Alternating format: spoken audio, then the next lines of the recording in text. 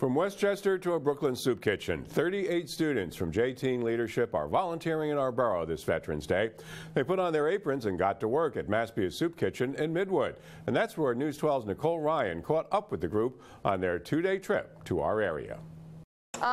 It's not so bad once you get used to it. The potatoes are just a little cold. Peeling potatoes, chopping zucchini, and washing celery. These teenagers are volunteering their time this Veterans Day for a good cause. Yeah, this is fun.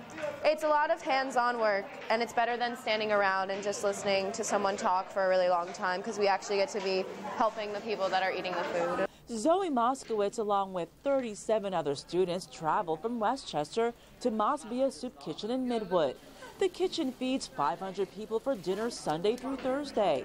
The teens are members of J-Teen Leadership, a Jewish social action nonprofit group led by teenagers. And I've always wanted to help out the community this way, especially after Sandy. We had been here last year, and the teens were so moved by the things that they were doing here at Masbia that we wanted to come back again and make a difference. J-Teen Leadership also visited the Rockaways on Sunday. They helped to paint and plaster 3 homes hit hard by Superstorm Sandy.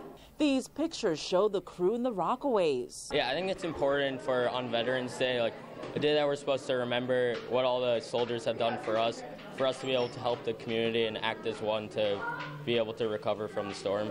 These teens say this trip was the perfect way to honor veterans. In Midwood, Nicole Ryan, News 12, Brooklyn.